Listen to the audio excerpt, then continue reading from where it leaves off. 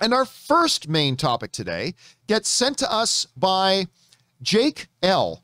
And Jake L writes, "Hey, John, I just saw the news that Ryan Gosling is in talks of reuniting with Derek," now I never pronounced Derek's last name right, Cianfrance? I'm sure I'm mispronouncing it, and if I am, forgive me. Director of Place Beyond the Pines and Blue Valentine, to make a modern take on the Wolfman. They say it's going to be similar to The Invisible Man that came out in 2018. I'm a big fan of The Place Beyond the Pines, and even though some people may think it bites off more than it can chew, I'm actually one of those people. I'm intrigued and curious to see how this movie will turn out.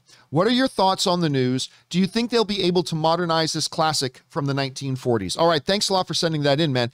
And yeah, actually, the first thing you should know, Jake, is that this wasn't just announced.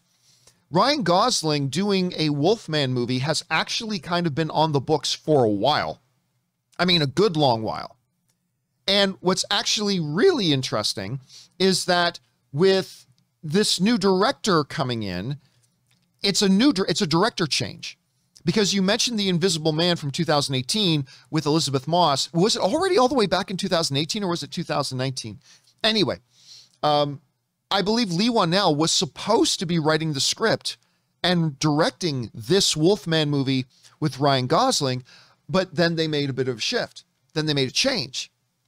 And I think this change is good because this is a director that Ryan Gosling has worked with together very, very well. Anyway, take a look at this. This comes to us from the folks over at Variety who write, Ryan Gosling's Wolfman reboot will follow in the spiritual footsteps of Leigh Whannell's 2020. That's what it was, 2020. I knew it wasn't 2018. 2020's hit The Invisible Man and previously had Whannell tapped as both the co-writer and director. That's not the case anymore, however, with Wolfman now being helmed by someone Gosling is quite familiar with. Derek Cianfrance is perhaps best known for his two collaborations with Gosling.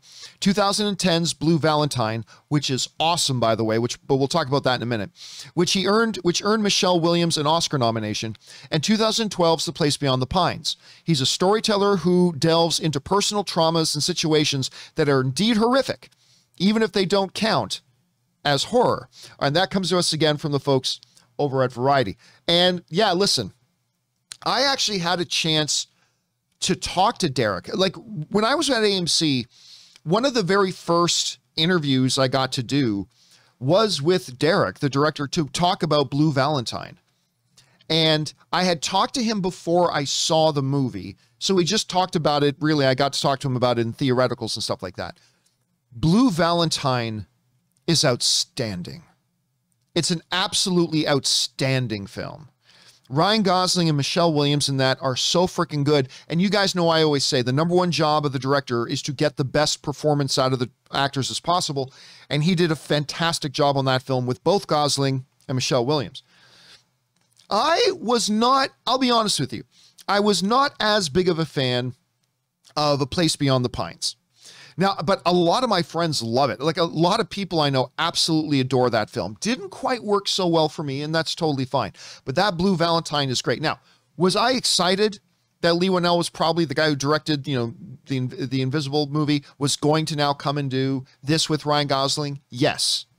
But I also know that this director and Ryan Gosling have made magic together before.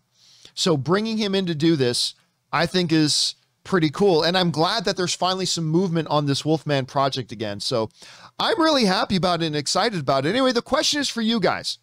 What do you think about this news that they're doing a director change on this Wolfman movie, but it's a director, Derek, that has worked with Ryan very successfully in the past? Do you think it would have been better if they stayed with Whannell? Do you think this is going to improve the film? Do you think we'll just have to wait and see? Are you even excited about this movie at all? I kind of am. Whatever you guys think, jump down into the comment section below and leave your thoughts there.